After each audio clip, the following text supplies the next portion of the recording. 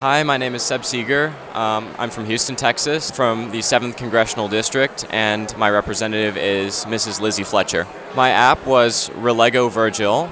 It's an app to help AP Latin students really master the vocabulary necessary for the AP exam, and it goes above your traditional vocabulary practice because it learns from the types of words that you most frequently make mistakes on, and it enables you to really focus your study on those words. I joined this competition because two reasons really. One, I really wanted to meet the other students who submitted their apps, and the second is I also wanted to really have the experience because I'd read a lot of great reviews and some great ideas that previous students had published, and I thought it was a really great opportunity. If you have an idea, no matter how far-fetched it might be or it might seem, that chances are there's a way to make that idea happen with computer science and with coding and app development.